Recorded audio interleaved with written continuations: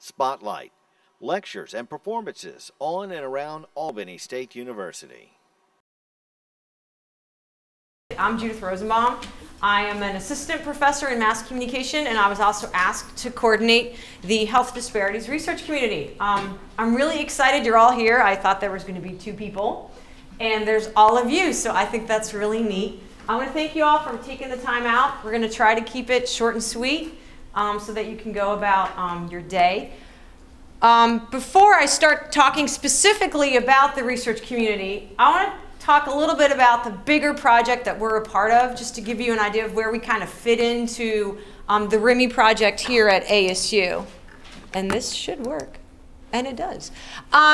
We are part of the research infrastructure in minority institutions. It's part of a National Institute of Health. Our principal investigator is Dr. Freeman. And the project that we fall under has 4 goals, some of which relate to what we as a community will be doing, some of which don't. Obviously, the first goal, very relevant, to develop a critical mass of faculty who are engaged in basic research in health areas addressing minority health disparities. Another goal is to render basic research in health disparities self-sustaining. That translates to grant writing. Another goal is that the principal investigators on RIMI projects will conduct their activities as planned, evaluate their progress as required, and will strive to achieve the stated research objectives as well as the RIMI program objectives. And finally, another goal of the RIMI project is to improve underrepresented student achievement in health disparities research. So how are they going to realize all of that? Well, they've broken the RIMI project down into 4 cores. The first core focuses on students, something we won't be having a whole lot to do with per se, but it's interesting to know. Their goal is to build national research infrastructure by graduating the next generation of health disparity researchers. This is where we engage in activities like peer tutoring, GRE preparation workshops, grad school prep workshops. They bring in speakers, they do things about curriculum development. They focus on research methods just to get our student body ready to become us in 5 to 10 years. The second core under RIMI is what we call the facilities core. But this is run by Brandon, whose last name escapes me. Walker, thank you. He does things at the biotech lab operations. He organizes skills workshops, so if you are in the natural sciences or do stuff related to the natural sciences, you can take part in those workshops. He organizes brown bag lunch seminars every first Friday. They work on establishing collaborations with people inside and outside of ASU, and they also do lab tours.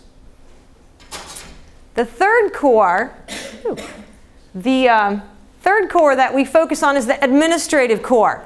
Their goal is basically to make research possible. They do all the things related to money and policies that I really don't know a whole lot about. I'm looking at Missy because I have the feeling she might have something to do with that. They take care of operations, accounting, writing policies, making sure that we do advisory board meetings, we're staying within federal regulations. They pave the way for us to do our research. The final core is the research core. That's the core that our community is going to fall under. And its goal is to build a body of biotechnology and health disparities research. This core is really broken down into 2 activities. First of all, there's the DNA methylation detection research project, which is run by Dr. Saheb and Ms. Patterson. They do presentations on this. If you'd like to know more about it, talk to them. Another part of the funding goes to us, the Health Disparities Research Community. Our goal, of course, is to build up health disparities research. So this is how we fit into the RIMI project. So if you ever get emails or see things about RIMI, we kind of fit into that very 4th final core. We've developed our own goals and objectives, and what I want to do now is I spoke to most of you about this, or you've seen the email. But just to kind of get everybody up to speed, I want to focus real quickly on what our objectives are, what our goals are, and what we're going to be doing, just so we're all on the same page. We have 2 major goals. Our first core goal will be to form and maintain a community with research interest in minority health and health disparities. The key word here is community. The reason you all are here is because you're interested in doing research into health disparities. You may have done research in the past, you may have some really cool ideas, but what we really want to do is form a community. I mean, I don't know about you, but I usually teach 5 and 5. If I'm lucky, it's 6 and 5. And so the only way I can do research is to work together with someone else. You know, I'm sure we all relate to, like, yeah, I teach summer too. The only way you can publish is if you work with other people. And it's really hard to find other people when you're teaching 6 classes and you have office hours and grading and advisement and service and everything else. So what we really want to do with this community is give all of us an opportunity to find out, hey, you know, what is Dr. Mason doing? Could we collaborate? You know, could we work together? What are we all doing? We want to form a community and help each other with our research and be successful that way. And that's kind of where our second goal comes in, is we want to form durable collaborations between ASU departments, but also with outside institutions. There's a lot of institutions in Southwest Georgia that focus on health disparities, and Dr. Handwerk is going to be talking about that in a little bit. And I mean, why not use our research abilities to help them out and use their facilities to help our research? You know, there's no better way to get grant money than to collaborate with a local practical initiative. And there's a lot of those out here. And if you're like me, you're probably going, that's cool. Who are they? You know, and the goal of this community is to introduce you guys to those people so that you can talk with them, figure out, hey, what are they doing? Where can I fit in? Do you want to write a grant together so I won't be teaching 5 and 6 and I can do my research? And that's our second goal, is to see how can we basically create a network and put ASU on the map as far as health disparities go. Because if you're familiar with health disparities at all, Southwest Georgia is not looking really good. And we have a real opportunity to really set up a center for health disparities research. But in order to do that, we need to have our research together. We need to have our grant writing together. And that's what we want to do with our community. So these are very lofty goals, you know, very big. We broke that down into 5 simpler objectives. Our first objective is to integrate health disparity topics into the curriculum, and particularly into science, technology, engineering, and math courses. To get, you know, when you teach a lot, it helps sometimes if your teaching and your research overlap. And it also, this again ties into, remember that other core, that student core, to graduate the next generation of health disparity researchers. So 2 birds, 1 stone.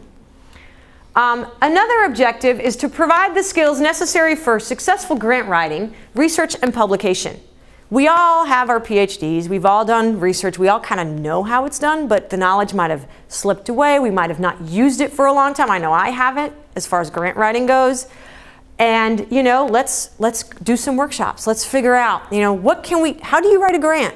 What do the successful grants look like? What do they need? How do you get your dissertation published? You know, if you're like me, you've been sitting on this dissertation and you're thinking, I can publish this, but I don't know where to start. Well, that's where the community comes in, and we hope to help you with that.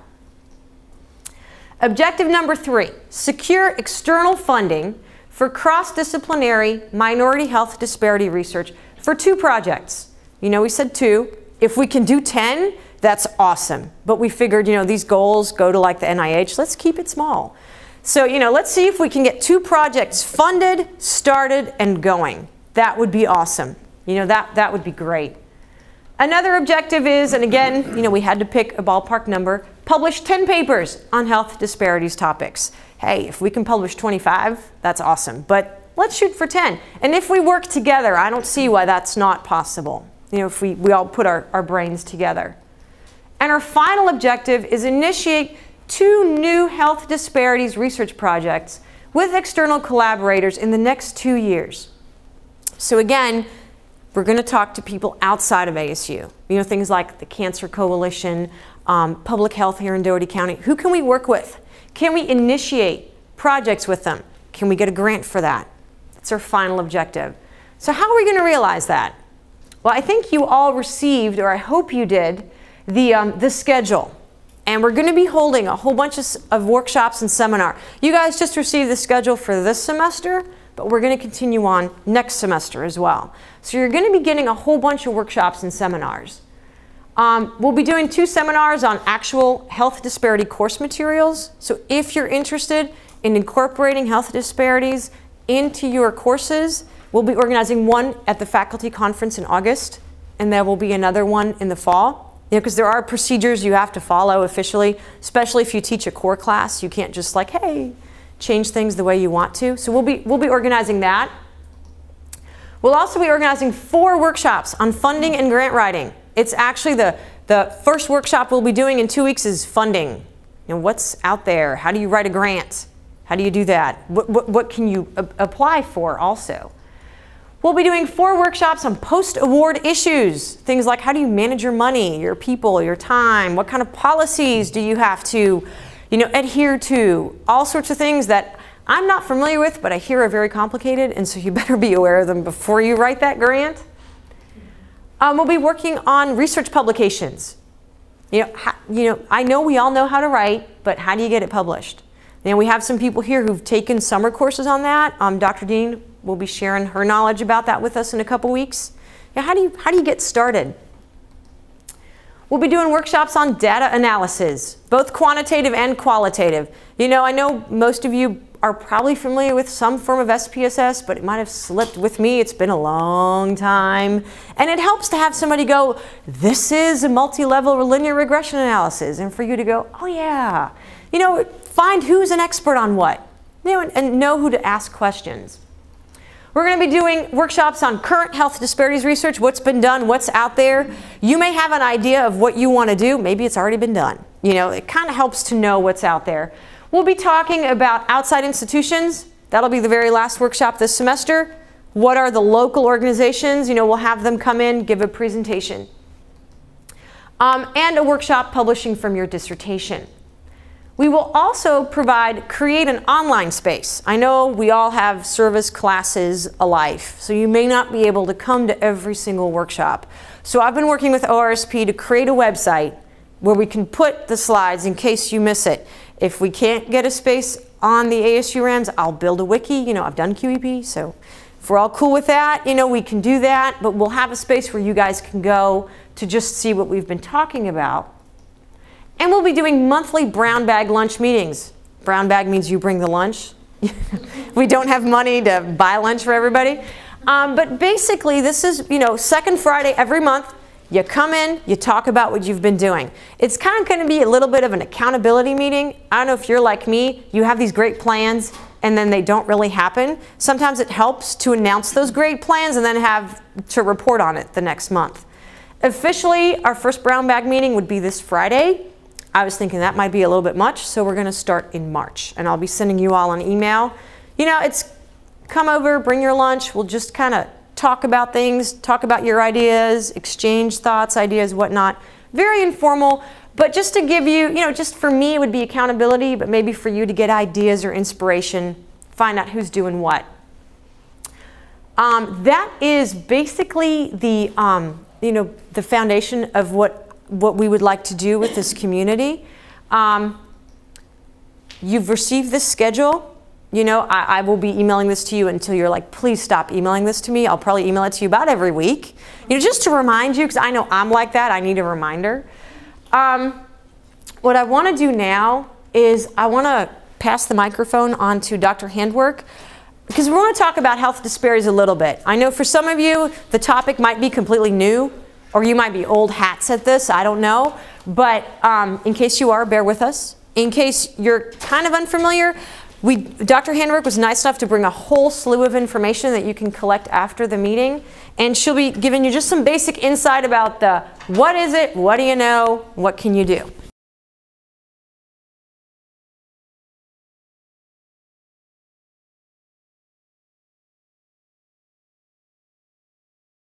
Well, you can tell by looking at me that I've been around the block for a while. I've been in the business for a lot of years, and I've been in health, and I've been in disparities, and I've been in health disparities. But I wanted to start by telling you 2 stories that were those aha moments for me that changed the way I looked at health and disparities and health disparities. The first one, when I was living in upstate New York, and I lived just outside Seneca Falls in Seneca County. They had an Army depot there, but it was a very rural, very poor county. And one of the health planners for the state, this is back when they still had health planning agencies, came to me because I was running a Planned Parenthood, and they said, there's something going on with the data in Seneca County that we don't understand. This is a poor county, the economics are terrible, the education is terrible, and we can't figure out why they have fat, healthy babies. Now, fat didn't mean what it means now, but back then, fat was good. That they have fat, healthy babies. And we can't understand why, because all the other counties around that have the same bad stuff going on have terrible pregnancy outcomes. So we started to look at the data, and we drove around and we started talking to people. They had no doctors in the county. They had to travel outside sometimes 60 miles to Rochester or Syracuse to get to see the doctor. And after about 6 months, what we figured out was that there was a very large Mennonite community in Seneca County.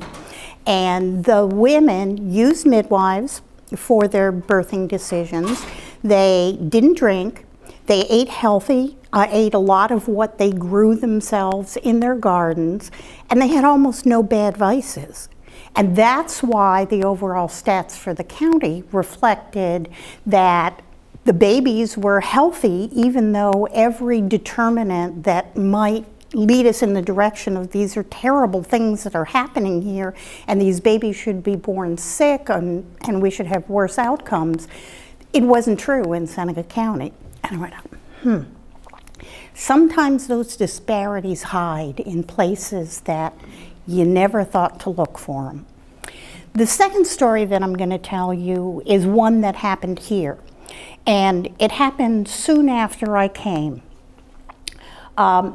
I was working with the Community Health Institute, and we had funding from the Robert Wood Johnson Foundation and the Woodruff Foundation to try to understand how to improve health in this region. And I had many moments of understanding, but we looked at Lee County and Terrell County as part of our health planning. And those two counties lay next to each other, but they are so different in all of their outcomes, in all of their determinants of health. And how could these two counties be so different from each other when they lived right next to each other? So those two things really helped shape the way that I thought about health. And then there was one more other thing that happened to me just when I came here 20 years ago. I heard someone talking about the parable of the river. Has anybody ever heard about that? Well, this is a little story, and nobody knows where it came from. It's one of those things that's been around for a long time. There was a man, and he lived on the bank of a river, and he fished, and he hung out on the bank watching the water go by. And one day when he was sitting there, a man came down the river, and he was floating in the river, and he was yelling, "Help me, help me!" And so he jumped in the river, and he pulled the man out, and the man said, "You saved my life." Well, that made him feel good. And the next day he was sitting by the river, and a man came down, floating down the river again, yelling, "Help me, help me." And right behind him, there was a woman floating down the river yelling, "Help me, I can't swim." And he jumped in and he pulled them out of the river, and he saved their lives. Now he felt really good. Well, before long, every day when he was sitting by the riverbank and fishing, more and more people came floating down the river, yelling, "Help me, I can't swim, I've fallen in the river." And he couldn't save them all.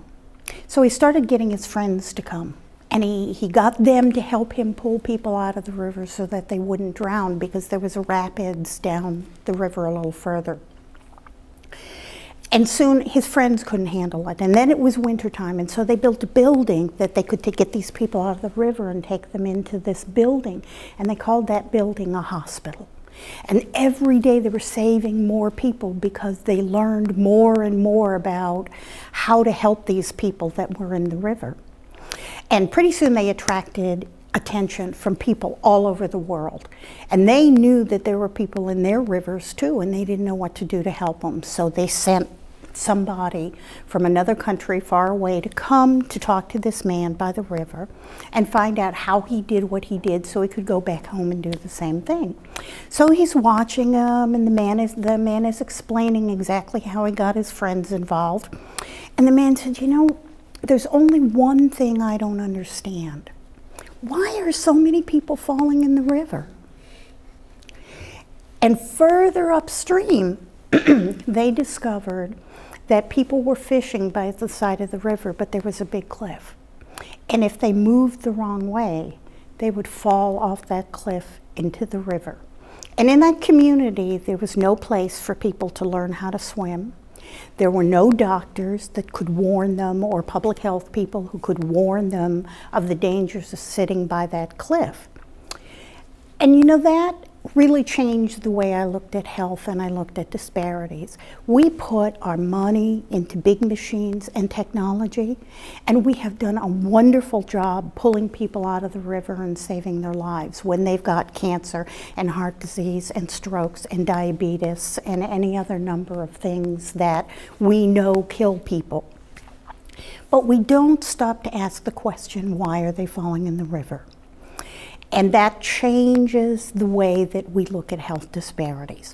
And I admit, again, you can tell from my gray hair that I'm a child of the 60s, so we're a little different than everybody else. If you grew up in the 60s, you have a different outlook on life. You also know that sometimes when you can't figure out a problem, when it seems like you've gone as far as you can go, what you need to do is expand your mind. Now, people since the 60s have changed it to thinking outside the box, developing a new paradigm. You know, there's all kinds of phrases every decade or so. We have a new way of saying the same thing. So what I'm challenging you today to do is to, whatever decade you're from, whatever resonates with you, whether you're going to expand your mind as you think about health disparities, or you're going to create a new paradigm or think outside the box, I want you to think about health and disparities in new ways today. And we always want to get to why are so many people falling in the river, because it's much easier to deal with helping people not fall in the river or teaching them how to swim than it is to pull them out and save their lives when they've gotten way down the river and they're going over the rapids. So I don't know how to change these slides. I'll be the slide person. How's that? Good. So I wanted to start off with some things that will both get us in the same book, as well as encourage us to think about health disparities, maybe in new ways or in a very expanded way. Health disparities aren't only about having an insurance card. If we really want to understand why people are falling in the river, it doesn't have anything to do with having a health insurance card. The World Health Organization says that health is a state of complete physical, mental, and social well-being, and not merely the absence of disease. Now, I've also seen people put spiritual well-being in there in terms of making a person whole. And then disparity, breaking it apart into its two pieces.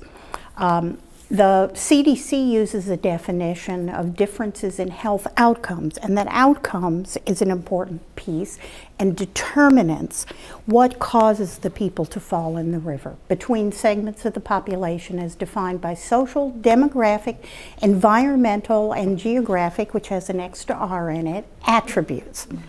So some of what I brought over here for you fits into each one of those categories. Social, the relationships that we have with each other and with the world around us. Environmental, and environmental means not only what's in the soil and, you know, do we have a green home, but it also means the things that we surround ourselves with. And geographic attributes, whether we're looking purely at geography of where somebody lives and how that affects their access to the resources they need.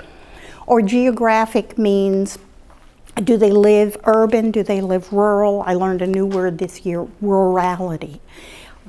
Federal government loves the word rurality because it defines not only towns of under a certain size, but it describes how people live too. So two different kinds of geography. And then along health, we can go from awareness all the way to death, and what comes immediately before that. There are so many places where we can intervene to save people's lives, to reduce the disparities that exist. We can start with just creating awareness that there are disparities. We can do research in how to get the message out to people, to make the message actionable. And we can educate people in ways that are culturally relevant and sensitive to them. Getting outside our own skin and understanding how they can receive information and make it work for them and make it meaningful to their lives. Access, lots of ways with the Affordable Care Act now to look at access. And I did a presentation one time on access as in the eye of the beholder. We look at access from the outside and we look at what has happened. Here's one more quick story. When I was at Planned Parenthood, we were having a very difficult time in upstate New York attracting minorities. And all kinds of minorities. And we wanted to bring minorities into the clinic. And so I met with my clinic managers and I said, what's the problem? And they said, well, I don't know, let's do a survey and ask the people that come into the clinic why minorities aren't coming in. Why are you asking the people who are there why the people who aren't there aren't coming? Don't we need to go out and talk to those other people who aren't coming in? And what they told us when we got out there to the communities and we sat and talked to them, what they told us was, if I don't see my face when I walk in the door, how do I know I'm home? So that was another one of those aha moments for me that said, access is defined by the people who don't have it, rather than the people who do. So we can't look backwards to understand access. We have to look forwards to understand it. Navigation. Boy, I had a recent health incident. There are new words I didn't even know, I never heard of before. I had a condition that I never heard of. Who knew it existed? And suddenly I got it. And people are using words that I never heard of. How can we help people understand the system? People, especially people who are outside it or who have had bad experiences or people who come from someplace else. And this system, well, Albany is different than Thomasville, which is different than Atlanta, and the United States, which is way different than other places. How can we help them understand how to move around that system? The words to use, how to talk to people to get what you need, because their experiences may not have gotten them what they needed. And then prevention, that, well, if we build a fence by that cliff where the people were falling off, we can keep them from falling into that river, but we have to understand and we have to help try to prevent. We can't afford over the next 20 years to take care of people like me. We can't. There is not enough money to take care of everything that people like me need unless we start working with people now and on down to the minute they're born and even before. We can't afford to just treat the disease. We have to work on prevention and find new and better ways. And one of the handouts that I put over here is from the CDC Disparities Report, and they call for a duality of action. One that is around prevention and one that is around treatment. And one that is for individuals, which is what most of us know, communicating with individuals. And the other is the kind of stuff that Judith does. So we're a good pair here today, but getting a message out to mass audiences that moves them to do something. I can remember when polio was still around and we all got polio shots and there were ads on TV about doing that. We learned some things from that, but we're not doing good with mammography. So new ways and new strategies to get prevention messages out to people. And only then do we come to care, which is about treatment or getting people into care so we can treat them. And treatment is mixed up with everything else that comes before it. How do people understand what their treatment is or what their options are? How do they know how to get the treatments that they need?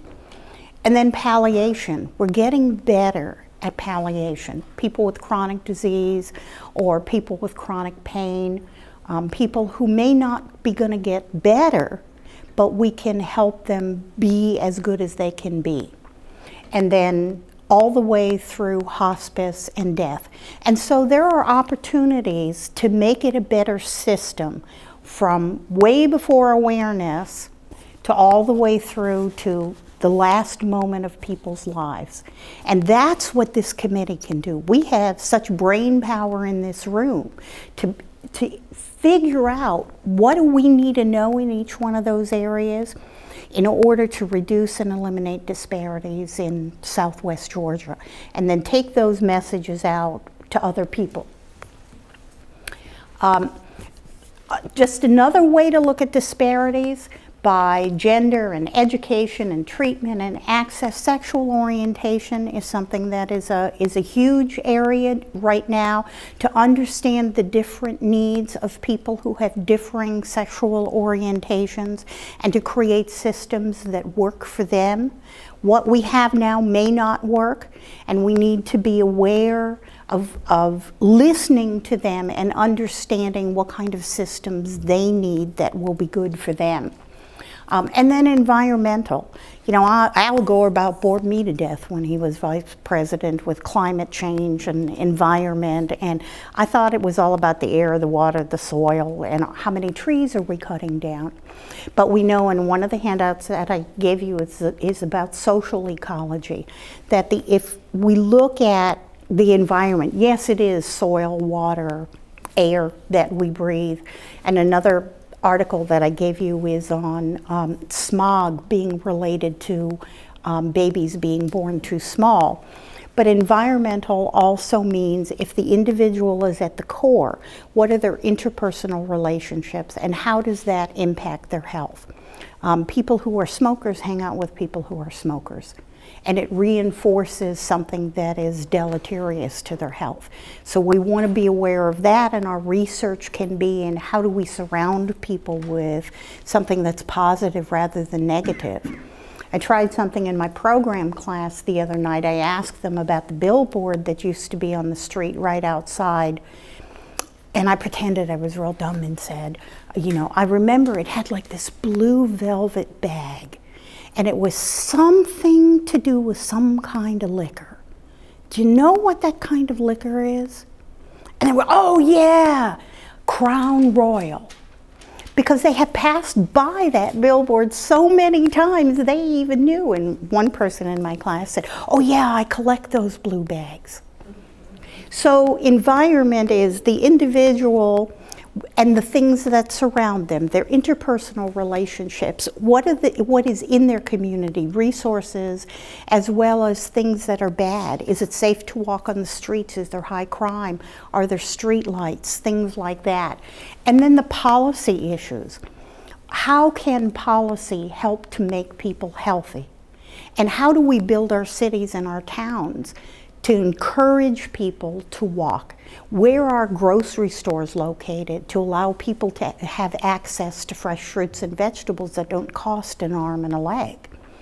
So environment is a huge issue if you think about it, not only in terms of water, soil, and air, and those are certainly huge issues, but lots of issues around where people live, especially vulnerable populations, and how that environment can affect their health. And then risk and protective factors, what I was talking about, what things actually make people unhealthy and what things make them healthy.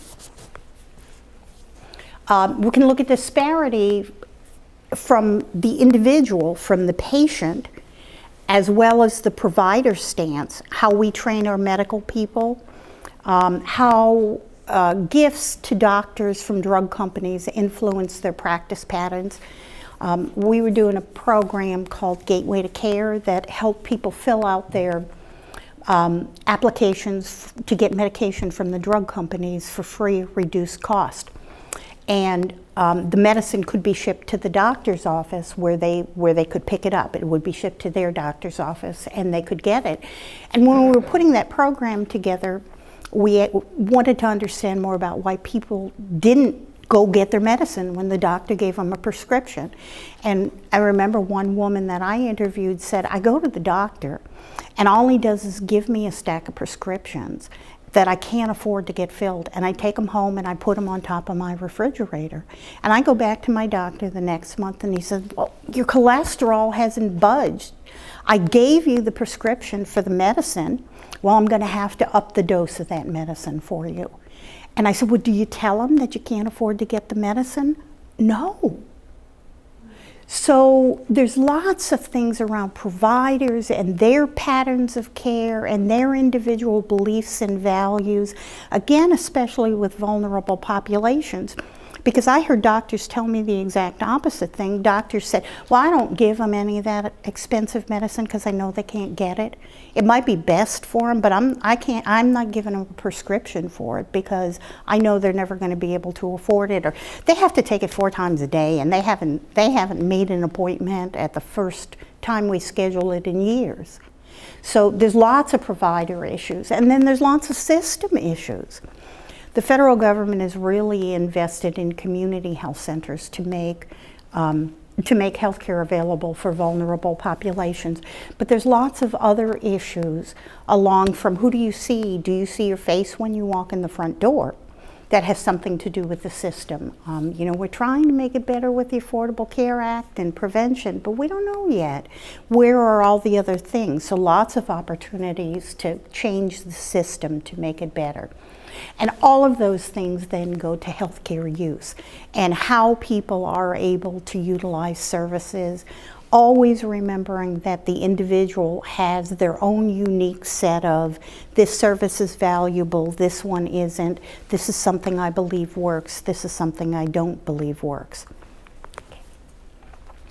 And then all of these other areas for disparity research, to identify populations who are at risk, to describe populations that are at risk, to kind of flesh out that picture, to tell us more about them, to develop interventions for specialized groups. And remember what I said about the CDC, and they want a duality of approaches to health disparities, some for the individual, but also some interventions that are mass communications to get it out to particular groups all over the country or all over a state or a town that reaches out and touches more people to move them to action. To measure differences between groups, because what we think are differences, and even if we think we know where those differences are, where they come from, they may not always be true. Lots of gaps in the data that exist in what we need to know to make a better system. And then to translate, you know, all those big words they used when I was in the hospital that I had no idea the stuff existed. How do you take that and teach providers, from nurses who have the most contact with patients all the way through the top specialists in the field? How do you translate it for them so it doesn't take 12 years, which is the average length of time it takes from a discovery to get to a provider in the field? What methods will work for the providers to get them information that they can use quickly to change their practice patterns? And then the last one, to take that information and even disseminate it out to a wider audience.